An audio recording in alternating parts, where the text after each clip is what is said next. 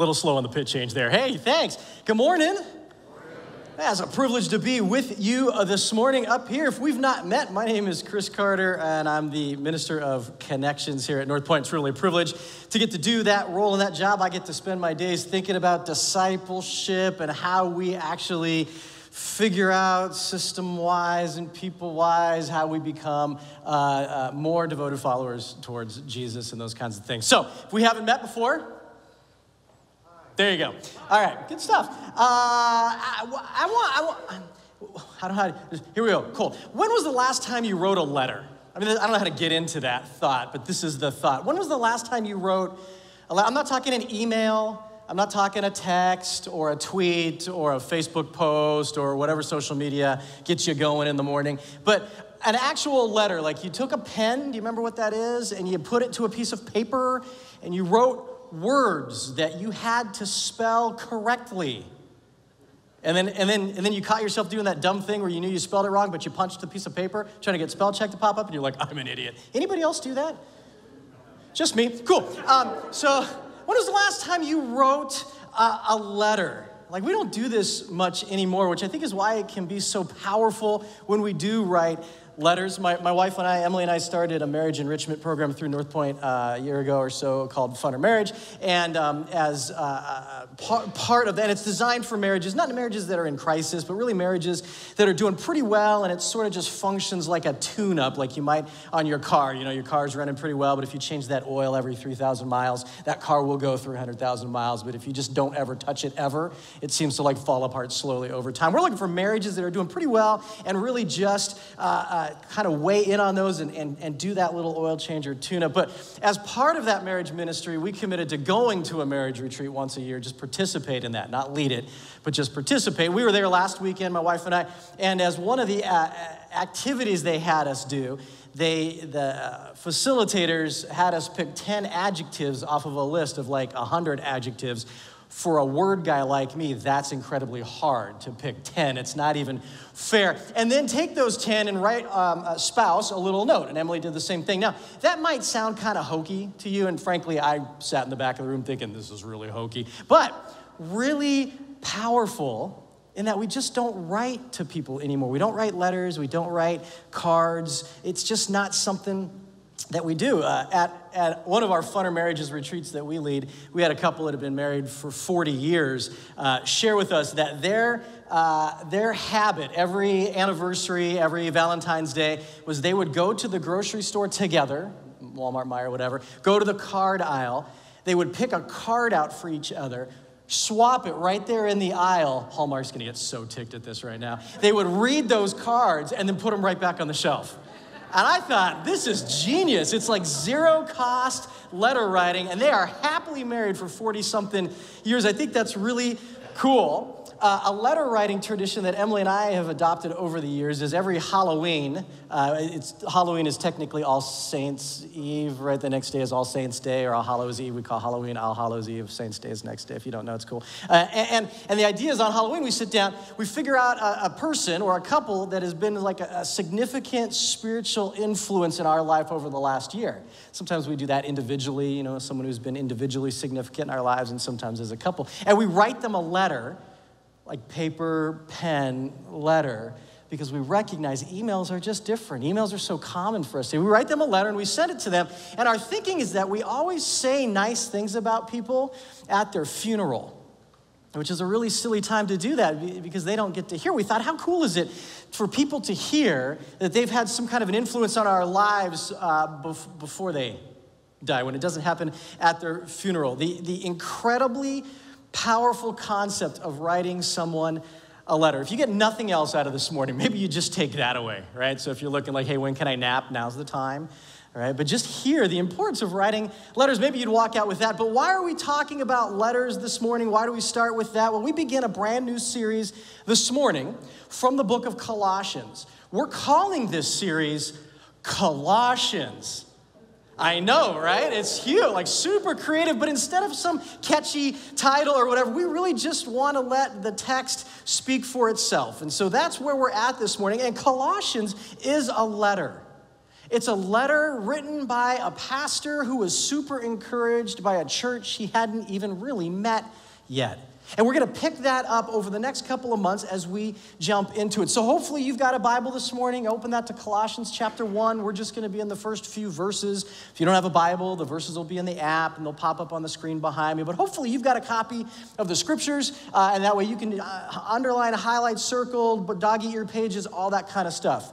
Before we jump into the first chapter, I just want to tell you a couple things about Colossians. And I know if you're not history buffs, this is a challenge, you might tune out, but just hang with me like 1 minute of just a little bit about this place called Colossae, because we're not really familiar with it.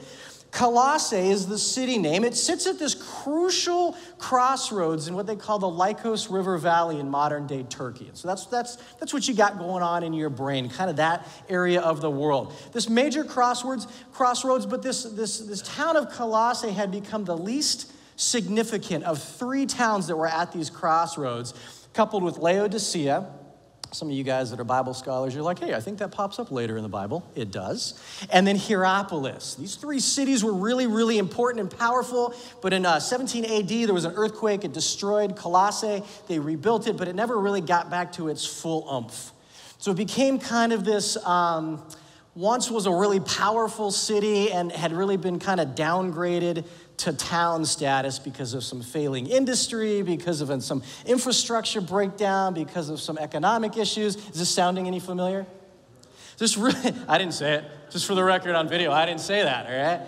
But it's interesting because this little city, this little town, it was full of Gentiles, had lots of pagan influence. There were some Jewish folks there as well, but for the most part, we're talking non-Jewish people. Written by a guy named Paul. This letter to this church in this town of Colossae was written by a guy named Paul. Some of you know him. Some of you are like, who? Paul, it's interesting that Paul, who really becomes prominent in the New Testament for writing much of our New Testament, would write a letter to a little kind of podunk, nothing church in a little town. Sort of interesting. We get in our culture hung up so much on mega church and large and glitz and what we see on TV and those kinds of things. And yet Paul was very comfortable writing to this little place with this expectation that Colossae would read this letter to the church, and then they would pass it on to the other places in that area, Laodicea, Hierapolis, those kinds of places, and kind of circulate that letter around. Paul wrote to Colossae because he had 3 friends in that church. And we find this out through the book. One guy's name is Epaphras. That guy probably founded the church.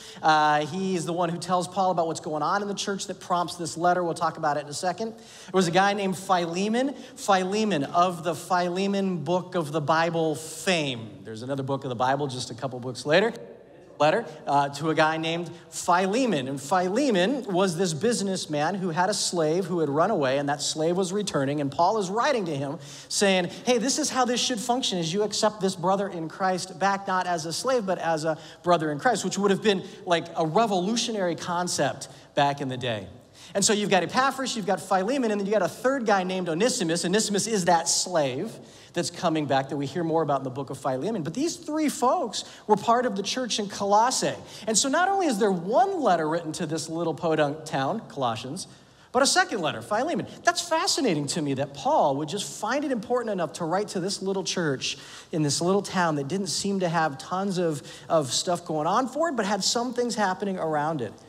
So Paul writes this letter based on what he had heard from Epaphras, right? To celebrate and encourage the Colossians. You'll get that sense as you read through it. Paul's kind of excited about some of the things that they're doing, but also he sees some stuff on the forefront coming that are dangerous to the way that they believe, and he wants to send them warning about that. Not to get distracted from the true gospel, not to get lost in this other gospel that's not true. And so Paul wants to give them some challenge, some encouragement, some hope in that. As we read through Colossians, and our ask to you, my ask to you and to me, is that we would actually read this throughout the week. It's 4 chapters. It's short. Like, you could read that in like as quick as you can read, or you could stretch that out because you're a word guy like me and start digging in deeply, which is cool. But that you would read that a few times each week. We'll come back together on Sunday and unpack pieces of it. Here's the 3 things that I think are important that we look for as we're reading through that. Number 1 is what's actually going on in the Colossian church. Like, Paul's pretty clear. There are definitely some things to celebrate, and Paul points those out. And there's probably some application to our own lives as we think about what's happening in the church in Colossae. But also there are some cautions about belief and theology that Paul throws in there, and he wants them to understand. And these things are pivotal to how you understand salvation. I mean, they're not just like throwaway thoughts or different ideas or I don't like that. These are pivotal to how we think, how the church in Colossae thought, and how we think about salvation. Paul points these out really clearly. Second thing we want to look out for is what really constitutes false teaching. Paul is going to mention this concept of false teaching over and over again, but what does that really mean? In our culture, we use that phrase false teaching, or we like to call it fake news. Fake news, right? We throw that out really quick and really loud, and often we just use it to refer to something we don't like. But just because we don't like it doesn't make it false teaching. When a pastor or a book or something you're reading says this, and you're like, I don't like that, that's false teaching, right? And now you're against it. Maybe pause and think, is it? How do I know? What is false teaching exactly? Paul, he doesn't function in the quick to call out false teaching thing. He takes that as serious. So he lays out specific and general things that go against the true gospel. And he exhorts the church not to get wrapped in those false things. And then the third thing, maybe the most important thing, as you are reading through Colossians, you're going to look for this concept of Christ's supremacy over everything. It's a major theme for Paul as he writes this letter on a piece of paper and puts his name at the bottom. He wants this small church and sort of this town that has seen better days in an area where there are better towns to understand that Christ is supreme over everything, over creation, over rulers, over authority, over the church, and over believers. So Paul makes this big deal about that. And you're going to see that these are not like hidden things. You don't have to know like, where's Waldo? It's pretty simple. It's right in the text. And so this concept that comes up over and over again about Christ's supremacy. Okay, enough. Is that enough history for now? Let's jump into the text. Chapter 1, starting at verse 1. I just want to read the first 8 verses, and that's where we'll camp this morning. This is what it says. Paul, an apostle of Christ Jesus, by the will of God, and Timothy our brother, to God's holy people in Colossae, the faithful brothers and sisters in Christ, grace and peace to you from God our Father. We always thank God the Father of our Lord Jesus Christ when we pray for you, because we have heard of your faith in Christ Jesus and of the love you have for all God's people, the faith and love that spring from the hope stored up for you in heaven, and about which you have already heard in the true message of the gospel that has come to you. In the same way, the gospel is bearing fruit and growing throughout the whole world, just as it has been doing among you since the day you heard it and truly understood God's grace. You learned it from Epaphras, our dear fellow servant, who is a faithful minister of Christ on our behalf, and who has also told us of your love in the Spirit. That's where we'll pause for this morning. Verses 1 and 2, if you've read these letters of Paul, this is pretty standard greeting stuff for Paul. He says hello to the church. He's talking about who's with him. But in verse 2, we have this really interesting word. It says to God's holy people. That phrase holy people is the phrase saints. Paul is saying to the saints in Colossae. That word holy was usually reserved for Jewish people and Jewish things. Those people that had been considered part of God's economy was not really used of Gentiles. And here Paul is using it of a predominantly Gentile group, a non-Jewish group, as if Paul is saying, you too, Gentiles, are part of God's economy. You are also God's people. I think he's foreshadowing what's coming in chapter 2. Becomes part of a bigger problem that these guys are going to be struggling with. And we have it starting all the way in verse 2, this idea that these guys are also saints in Colossae. Verses 3 and 4, Paul is just effusive, right? We always thank God. These are important words. We always thank God when we pray for you. It's like every pastor's dream, right? As they think of the church that they shepherd, to just be so thankful for God's love prominently displayed in the church and outside of the church as people come to a relationship with Jesus that like changes who they are from the inside and changes lives and families and communities and workplaces and sports teams. Paul is so excited, and he just wants to share that with them. Down to verse 7 and 8, and that's where we meet for the first time this guy named Epaphras. This was the initiator of this true gospel with the Colossians. He probably founded the church there, and somehow there's communication between Paul and this guy is saying, hey, you got to hear about my church. Like, these people are just like rocking it. They're doing it. It's so exciting. I love being with them. Let me tell you some stories. And Paul is just excited. Verses 4-6 is where I want to finish up this morning and spend the next couple of minutes because it's really interesting stuff. It's this idea in verse 4. It says, because we've heard of your faith in Christ Jesus, the love you have for all God's people, the faith and love that spring from the hope stored up from you. The Message version of the Bible, which is kind of a paraphrase based on original languages and just uses different words, it says it this way. It says, the lines of purpose in your lives never grow slack, tightly tied as they are to your future in heaven, kept taut by hope. See, in English, we give the word hope a little bit of a bad rap. We often use the word hope the way I think about the mail, like USPS. Like, boy, I hope my letter gets here today. Boy, I hope my package gets there today. You know what I mean? Like, you don't really know. Like, you're hoping it shows up at some point. That's kind of how we think of the word hope. But the word hope in the Bible is a different word. It's more like Amazon, where when you get that little notification on your phone, it says, your package is 10 stops away. And like your heart, you're with me, right? Your heart rate goes, oh, right? And then you click on it and you open it and you follow that little truck. It's like 9 stops away, 8 stops away. And you're just 3 stops away, 2 stops away. And bing, it's here. And you run outside like the adult ice cream truck. It's here, right? And the poor Amazon guy gets freaked out. Hope is that sense of knowing that it's coming and anticipating its arrival. That's pretty powerful, right? So that's the biblical word for hope. We use the word in English differently, but the biblical word is a powerful thing, the confident expectation that God will fulfill a promise. And it's the very thing, it's this false ideology that you'll see in a couple chapters that's creeping into this church, and it's attacking that very thing. It's attacking the hope that these Gentiles had. That what they had going in their faith in Jesus was all that they needed, but this junk is creeping in saying, nah, there's a couple more things you need as well. And that's what we'll see starting in chapter 2. But this word hope is powerful, and it's interesting because Paul uses this trilogy of faith, hope, and love over and over and over again in his letters. It's like these 3 things are linked, because these 3 things are linked.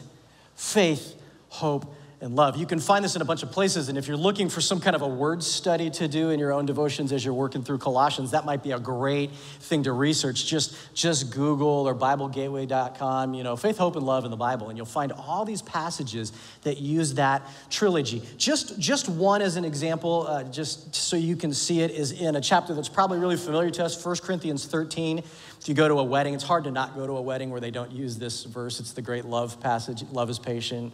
Love is kind, does not envy, hopes, all that stuff, right? It's making some sense, 1 Corinthians 13. Well, that passage, Paul, same author, is describing with lots of words what this concept of love is. And then after he puts out all those descriptors, he says that love is the thing that'll last. It's the thing that's going to continue on. Lots of other things will end or fade away, but love continues. And then he says that we don't really fully understand all this now because we're not finished maturing yet. I'm just doing a setup because I want to get you to verse 12. We're not fully mature yet. We're not fully there yet. But one day we will be after we die and meet Jesus, stand eyeball to eyeball, and we'll have it all figured out. But until then, it's kind of fuzzy. And then in verse 12, again, the Message version of 1 Corinthians 13, he says this. He says, we don't see things clearly. We're squinting in a fog, peering through a mist. But it won't be long before the weather clears and the sun shines bright. We'll see it all then. See it all as clearly as God sees us, knowing him directly just as he knows us. But for right now, until that completeness, we have 3 things to do to lead us towards that consummation. Trust steadily in God, hope unswervingly, love extravagantly, and the best of the 3 is love. There's that trilogy. It says trust, which is really faith in God, hope unswervingly, love extravagantly, and that's what leads us to maturity. You could spend lots of time digging through all these places that the faith, love, hope trilogy pops up. Incredibly important. And in Colossae, this like right out the chute, the first thing that Paul wants the Colossian church to be reminded of is the importance that this faith they have in Jesus and the love they have from people stems from this hope that they have, not not a USPS kind of hope, but like an Amazon kind of like it's coming, and I know it's coming, and that compels me to act and live in certain ways. It's an amazing thing, and that hope in the gospel that leads the Colossians to that faith and love is powerful. It's the same hope in the gospel that in verse 6, Paul says is happening all over the place. Like not just you, little Colossae, but he says all over the world. Probably not the entire world. This is Paul speaking like a pastor with this exaggeration language. Like it's happening everywhere. Everywhere the gospel is, it's not only powerful, but it's expansive as well. Colossians this morning in the book over the next couple months talks a ton about the gospel. And it begs the question, when you think about this concept of the gospel, what does that mean for you? Like, do you know the gospel? We use that phrase a lot. When we want to convince somebody we're telling them the truth, we say, that's the gospel truth, right? We throw that word in there. Or we talk about the gospels, Matthew, Mark, Luke, John. We go, we should read the gospels, right? We have gospel music, which is a whole nother. So we have this word, but what does it mean when we think about as Christ followers, the gospel? If you look it up, you probably, that means the good news. It does. The word means the good news of Jesus and all he's done. Cool. If you had to write down the gospel definition on a napkin, could you? Or in your mind, is it so complicated, so complex, I couldn't write it on a napkin. I think you can put it on a napkin. But something that challenges us in 2022 in DeWitt, St. John's, Lansing, Langsburg, Ovid, Grand Ledge, Waukegan, Michigan, is that there are so many false gospels. And maybe false is a little strong. Maybe we'd call it incomplete gospels, but I'm going to use the word false because I want us to hear it. I want us to hear it that way. There are a number of false gospels. Some examples, one would be the shame gospel. These are not by other religions, by the way. These are within Christianity, where folks that would say that they're Christ followers, or churches that would say that they are all about Jesus, they promote these false, incomplete gospels. The shame gospel sounds like this. You're a dirty, rotten scoundrel desperately in need of saving. Stop sinning, get fixed, become a Christian. I like to sometimes let the pauses just be awkward because you're like, is that funny or not funny? I don't know that, but I feel that. The shame gospel is this idea that you are dirty and rotten at your core, and it's not totally wrong. It's not totally off. We are sinners. We need saving, but the problem with it is that it doesn't go back far enough. It doesn't start back far enough. It starts in the middle of the movie, and so it doesn't make sense, and it tends to hurt people. Another false gospel that would be the Savior-only gospel. It might sound like this. You need to accept Jesus as your Savior so you don't go to hell. You only avoid hell if you're saved by praying a prayer, walking down an aisle, filling out a card, whatever. It's not totally wrong. There's some pieces that are accurate. Hell is a real place. It's where people outside of a relationship with Jesus spend eternity, but it doesn't address the bigger problem. And it doesn't address what happens between now and then. So okay, well, I accept Jesus as my Savior. Sweet, I'm going to go to heaven one day. Woo, now what? You just wait for our high school graduates, 18. Wait for 70 years? What then? What do I do now? See, it doesn't address that question. Here's another gospel that we get caught up in sometimes, the all roads lead to heaven gospel. You've heard this. I know you have. It's been your brother-in-law or your uncle or your cousin or someone that says, if you're a good person, you'll end up in heaven. And the problem is that not all good people go to heaven. There's lots of good people that I don't think end up there. Right? There's lots of roads that lead to Jesus. That might be true. There's lots of paths. I love sitting over coffee with people and hearing their story on how they met Jesus. And one person grew up this way and did this stuff, and one person grew up this way and did this stuff. There's all kinds of roads that lead to Jesus. But Jesus is pretty clear that there's only one way that leads to right relationship with God, this thing that we would call heaven. Right? There's this false gospel, we call it the buddy Jesus gospel. If you've seen that movie, good for you. It usually sounds like this, like God and I are good. They usually phrase it as the big man upstairs and I are good. You've definitely heard this from your brother-in-law. Or they finish it with, I'm not as bad as that guy over there, fill in a name of some really horrible guy that created all kinds of atrocities in history. So God's cool with me even if I don't do all that Christian stuff. And I don't even know where to start with that. That's not even close to the stuff that Jesus talked about when he was on the earth for 3 years, let alone the entirety of Scripture. Or maybe a false gospel sounds like this. I'd call it American gospel number 1. Don't shoot me. It says this: we just need to get back to our conservative roots, good moral values, solid family values, and vote correctly. See, the true, beautiful, and good gospel is above conservative or liberal. It's above country, nation. It's above assigned cultural morals, and it's outside of family origin. So maybe it sounds like this. I call this American gospel number 2 because there's multiple versions of this good American gospel. That might sound like this: if you just put your head down and work really hard, you'll be okay. Get a spouse, 2.5 kids, house in the burbs, 2 cars, double income, 401k, etc. Just keep yourself busy with work, family, and church, you'll be fine. But what if it's not? What if it's not fine? What if God has other plans for your family or not? What if God has different plans for your income or not, your house or not, your 401k or not, your cars or not, etc., or not? What if the American dream isn't God's dream for us? American gospel number 2. So then what is the true gospel, the true, good, beautiful gospel of Jesus? This is how I would put it. I just want to read it to you. It's in your app if you have the app, because I want you to see it. And it might sound like this. In the beginning, we were created whole and healthy. We were designed for relationship with God and each other. Everything was good and beautiful and true. We were whole. And choices were made to choose a different path. No longer aligning with God and the wholeness he created for us, but choosing to align with death and lesser voices.